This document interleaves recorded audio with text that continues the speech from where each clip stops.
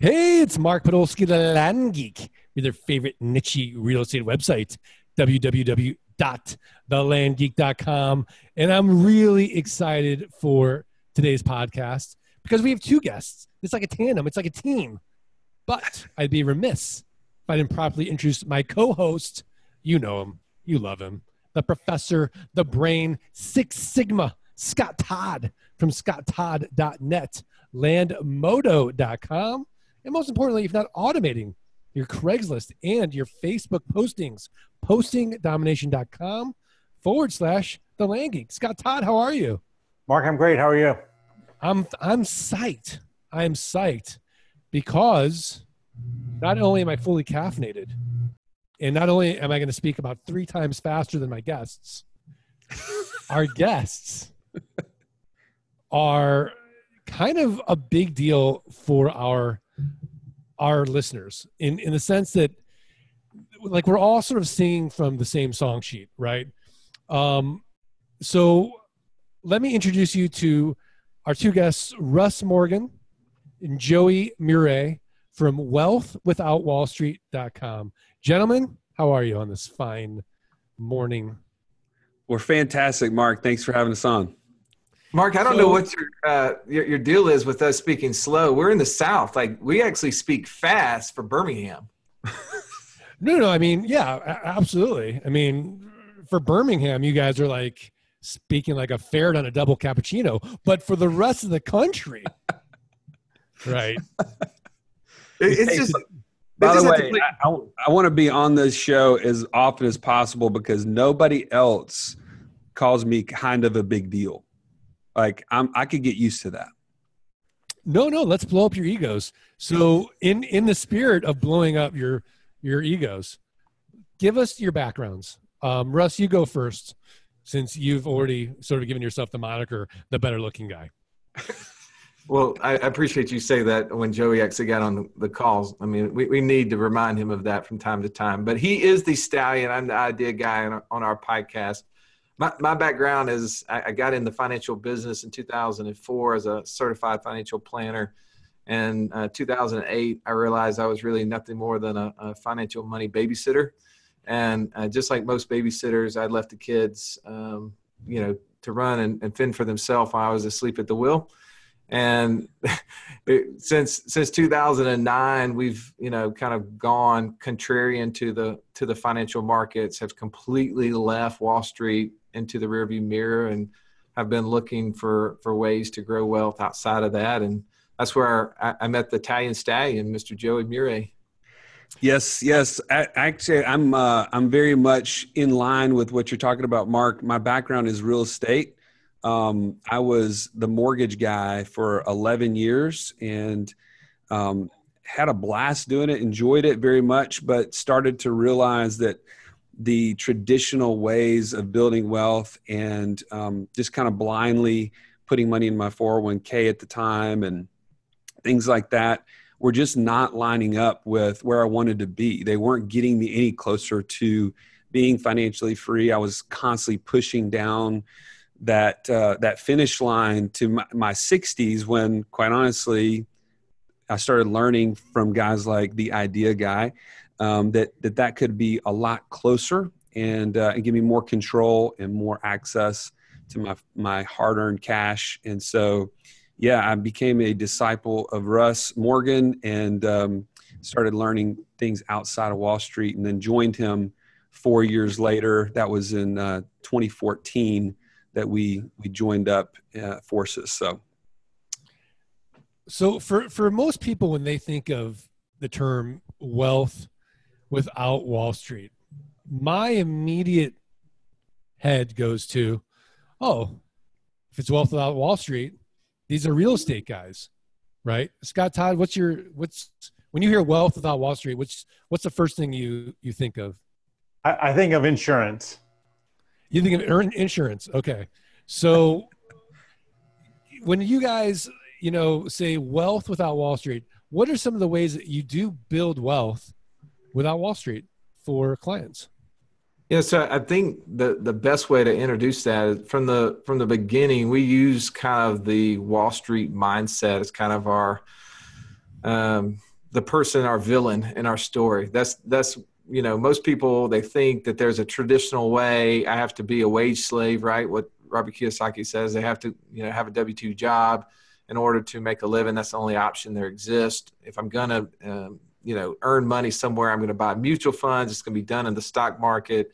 And there's this traditional mindset. So from the beginning, like our whole kind of contrarian logo and moniker for our business is to be different, to look outside of the box. So we actually, we do all of those things you mentioned. We do insurance, we do real estate, we do business investing, we do lending. There's not one tool that we kind of fall to. We believe there's more of, there's things that you're naturally inclined to, there's things that you're passionate about. And we believe that the first thing you got to invest in is yourself. And then from there, then it's like, do things better, right? Keep more of the money that we make.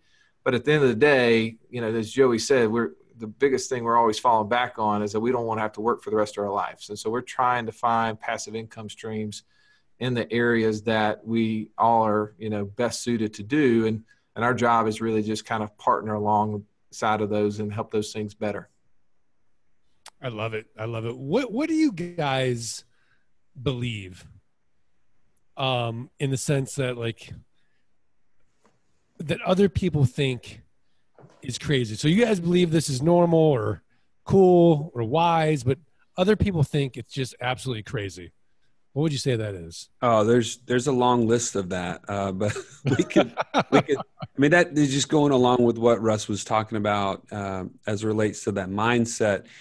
So what's normal to most Americans right now is to lose access to capital, right? Banks have told us, hey, you know what? A 15-year mortgage is actually better for you than a 30-year mortgage. We say that's a terrible idea. That's giving more of my hard-earned cash on a monthly basis to a bank for a very small, insignificant discount in an interest rate. Like that's the smoke screen that's been given to us by the banking industry to tell us, hey, this is for your benefit, when in fact, it's really for the bank. There's also the idea that, putting money away in things like qualified plans are to benefit us for tax deferral. Like tax deferral is a benefit to us. And quite honestly, we say, well, let's look at history and talk more about the actual, taxes that have been paid in the past versus where we're at today.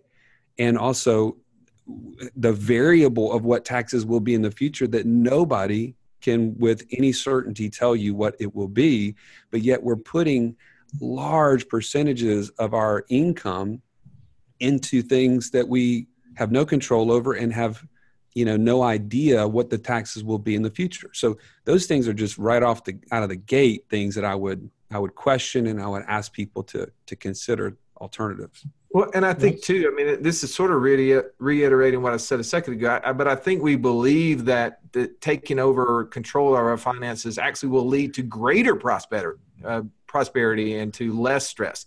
Where I think the average person on the street thinks giving my money away, and we use the term money babysitter because that's really what most people look for. When we hear the term passive income, we believe that it's truly that I can give my money to somebody, I don't have to do anything, and it's magically going to come back tenfold.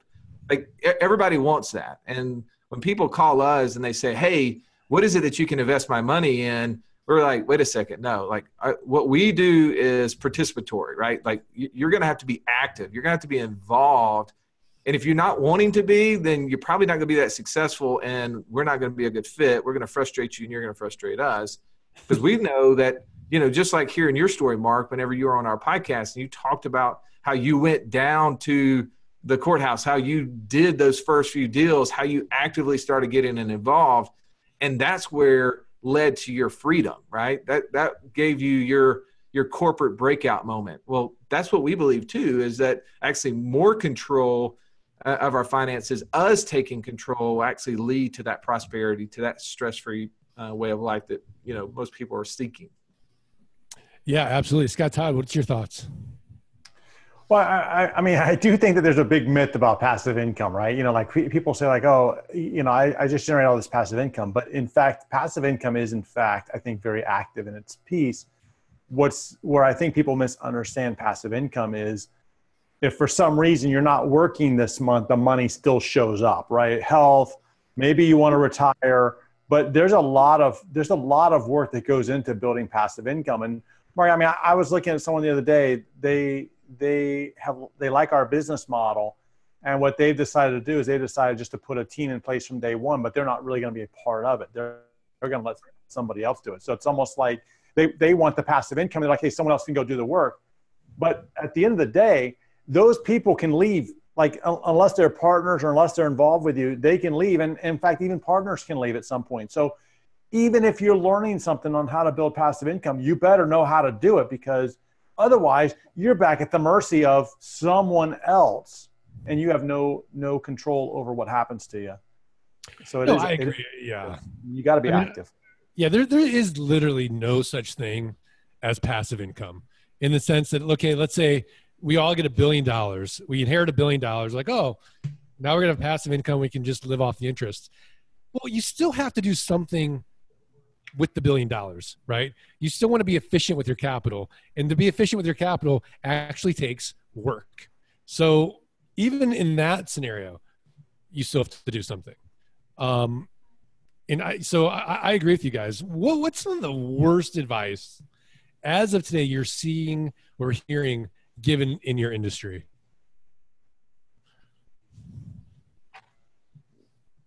The worst advice? Okay. I see, Stallion, I was giving you a chance. He always gets frustrated at me on our podcast that I'm always talking. So there, I gave him a chance and he just stopped. Right. I thought it was your turn. I'm sorry. Russ, what we call that? What? The Birmingham pause. I just thought you guys are thinking. No, not a lot of thinking going on. Yeah, we think by using our mouths. There's not a whole lot of thinking that goes on. The worst advice. I mean, I would have to repeat myself in the fact that I believe that giving our money away is the advice being given, right? And so, here's the worst advice: is the guy on the street. The worst investment that exists that I know, and I participated, unfortunately, in its getting it out there, are mutual funds. I believe mutual fund investing is one of the worst things people can do with their money personally, just because they're so far removed from the actual result of it that they are at the end of the line receiving a percentage of it. And they don't have to take my word from it. What is it? John Bogle or whatever. He's the one that said that, mutual funds, where you put up all the money, you take all the risk, and you get like a third of the profit. But there is in the line. I mean, and that's the hugest. That's a huge industry out there where the 90% of the population owns a mutual fund at this point that is investing, and I think that's one of the worst ones I see. All right, Joey. I think it's just all the common ideas that are constantly separating us from our capital. If we would wake up to what is actually going on. In fact, one of our mentors said, if you know what's going on, you'll know what to do. And I think that's what kind of happened for me. This was 8 or 9 years ago. And for Russ, 10 plus years ago. Once you understand what is going on around you, you start to realize, man, I don't have to give money up to somebody else. Like they are not necessarily smarter than me. In fact, I'll give this kind of an example. We go over with a lot of our clients are entrepreneurs and business owners. Okay. Their greatest investment outside of themselves is their business. If I have $1 and I can go and put that dollar to work in my business, I have a known entity or a known,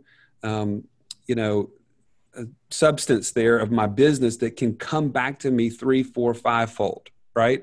I can do the math and I can know that by hiring this person, it should create this, or by adding this software, it should make this more efficient. And I can look at, historical data and make a decision.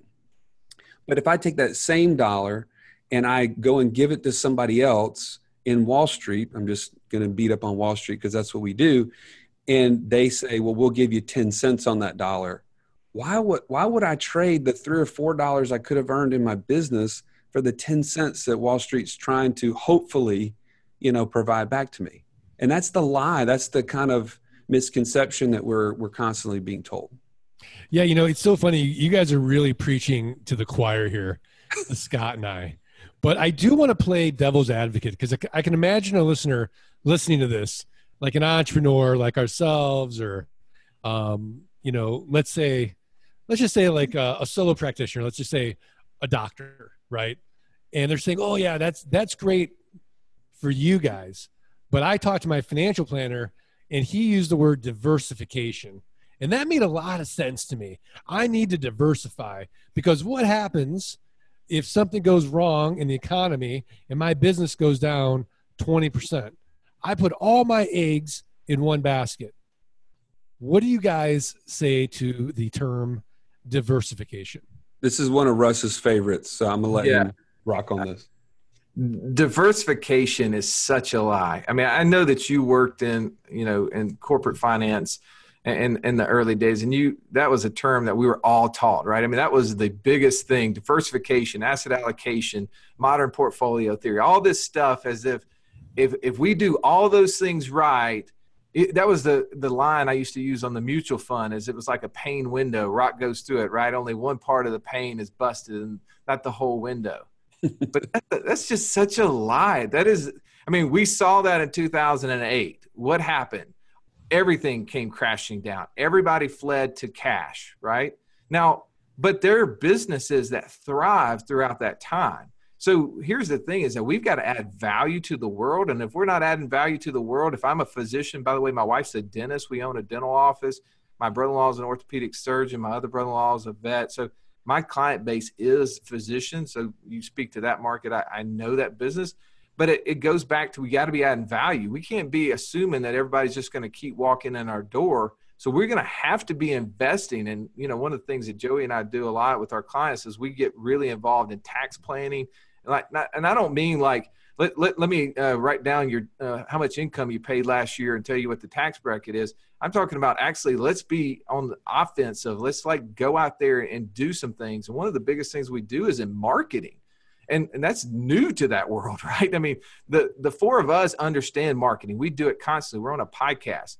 But a physician, for instance, or a traditional brick and mortar business, they do a little bit, but they're not active in that space typically, or they're not keeping up with the ways that their consumer is wanting to buy. So I say diversification is a lie. Look at Warren Buffett. Warren Buffett says diversifying your money is diversifying your ability to earn it. I mean, he doesn't, people think, oh, well, he's this huge investor. He buys businesses. That's what he buys. He buys businesses that he knows and he can run and put his management system in.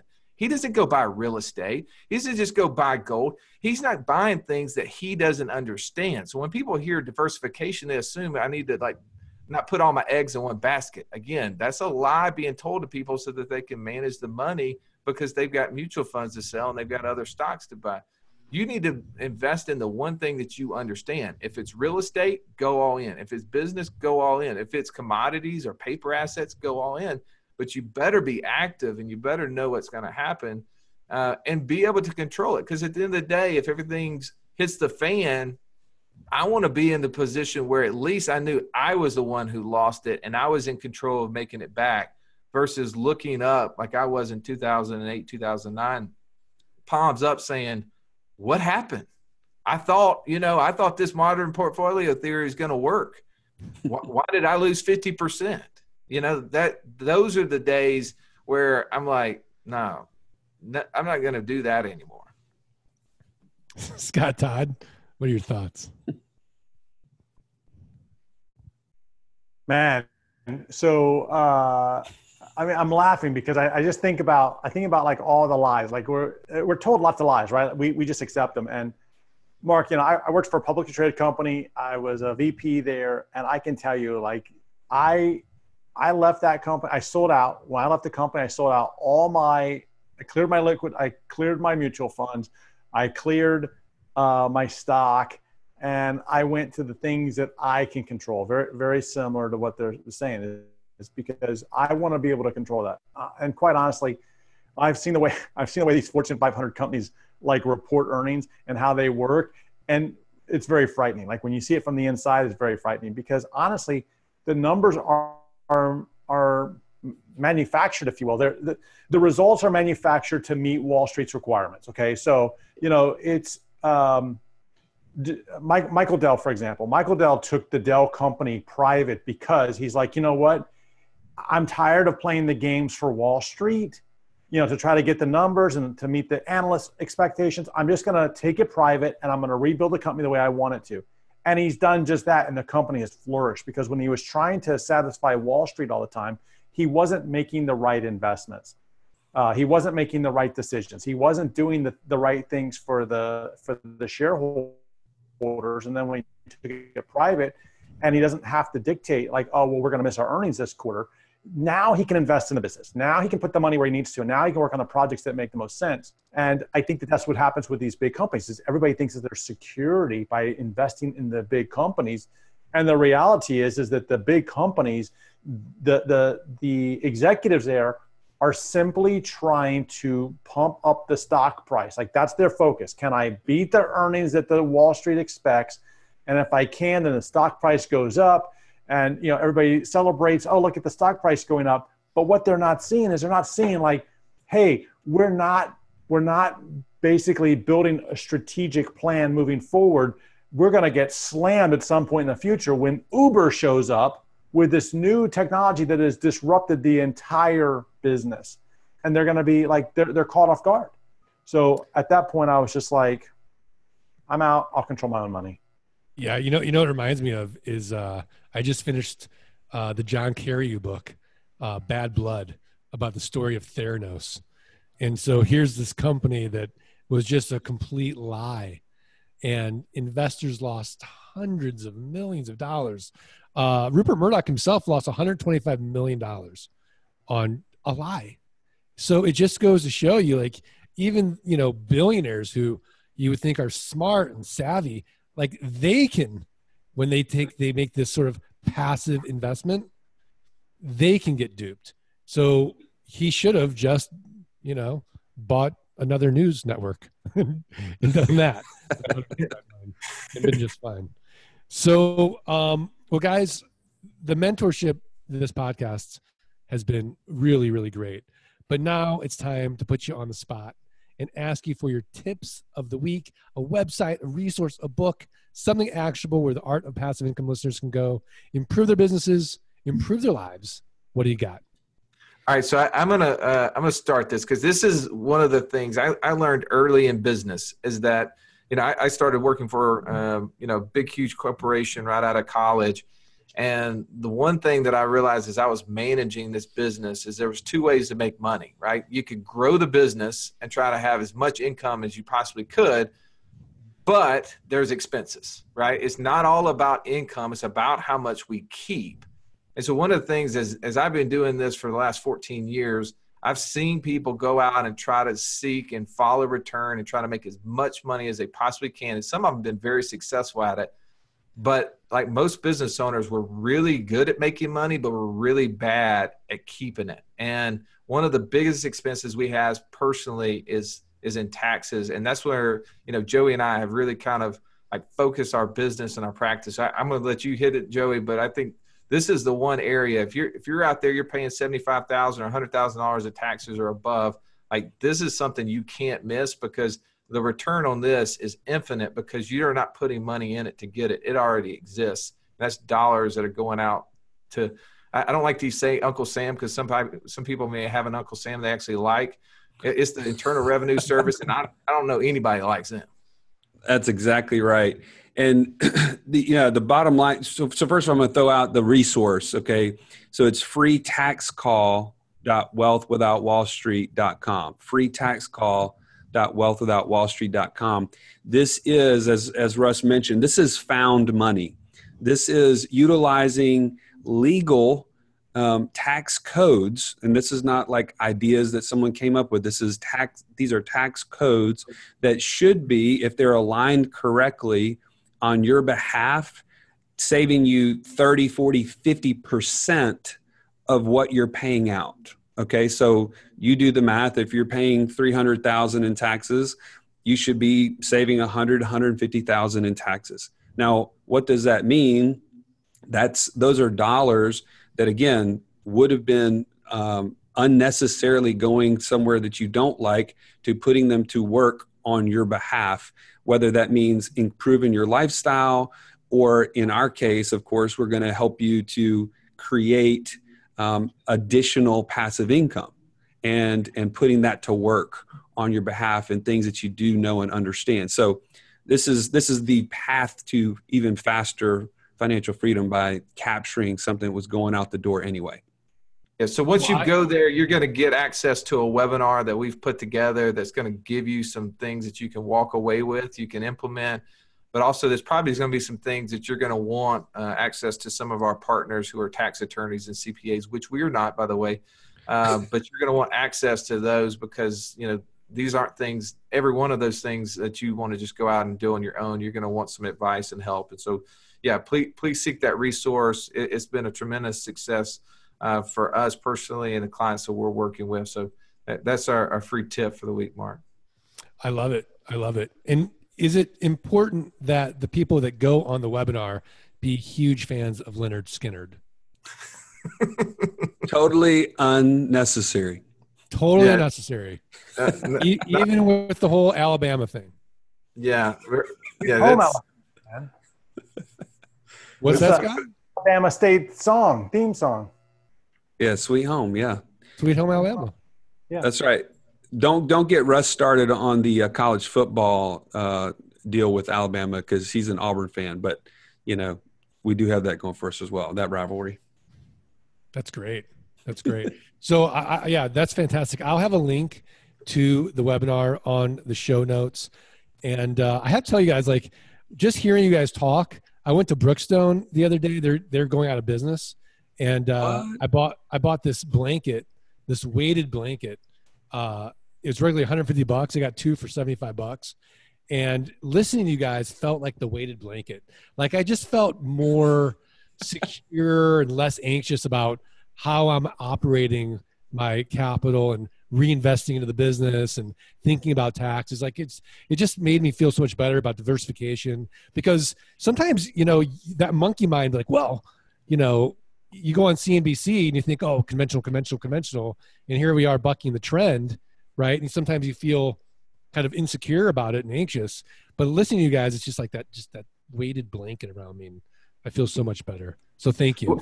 Yeah. Well, I mean, our natural tendency is to want to go the direction of everybody else, because we like the herd, being in the herd, being in a tribe kind of concept. But as entrepreneurs, as business owners, we've always broken the mold. We've always gone the opposite way. And we would say that's uncommon. And yet, what is everyone else doing? They're doing common things. And so whenever it comes to our money, though, we've done this in life and our business, but yet when it comes to money, a lot of times we get suckered into trying to follow the common when we're uncommon. And so that, you know, what Scott said earlier, things that you guys get involved in, insurance, real estate, businesses, lending, any of those kind of things, a lot of those things are uncommon, but they're not uncommon to the wealthy. They're not uncommon to the successful entrepreneurs. They're just uncommon to Dave Ramsey's, following. They're uncommon to the average, everyday, ordinary, person who doesn't have access to this information and is not listening to it. So from that standpoint, I hope we did make you feel comfortable, because we're right there with you. We're uncommon. Yeah, absolutely. Absolutely. So Scott Todd, what's your tip of the week? Well, this tip is going to feed right into the uncommonness of today's show, which is this book called Am I Being Too Subtle by Sam Zell. Sam Zell is a self-made billionaire. I always like reading books from like self-made billionaires, not someone who just inherited their money. And here's a guy that has always gone against he's a maverick, right? He's a business rebel. He's always gone against the conventional thinking of what the crowd is doing. And clearly it has paid off with his net worth. And here's a guy that just thinks different. And it's great to kind of see that there are alternative thinkers out there. I love it. Am I being too subtle? Straight talk from a business rebel, Sam Zell. Yeah, he's huge. From Chicago, actually. He's kind of a big deal, man. He is a big deal, actually. Yeah. He's kind of, you know what will really make him a big deal is when he's on this podcast, like our guests were today. Exactly. That's right. Which leads me to the segue of, the only way that we're going to get the quality of guests like a Russ and Joey from wealthwithoutwallstreet.com is if you do us 3 little favors. You got to subscribe. You got to rate. You got to review the podcast. Send us a screenshot of that review to support@thelandgeek.com. And we're going to send you for free our $97 passive income launch kit.